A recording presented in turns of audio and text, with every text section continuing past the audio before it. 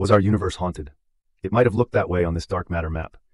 The gravity of unseen dark matter was the leading explanation for why galaxies rotated so fast, why galaxies orbited clusters so fast, why gravitational lenses so strongly deflected light, and why visible matter was distributed as it was both in the local universe and on the cosmic microwave background.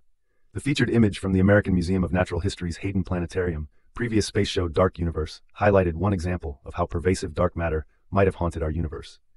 In this frame from a detailed computer simulation, complex filaments of dark matter, shown in black, were strewn about the universe like spider webs, while the relatively rare clumps of familiar baryonic matter were colored orange.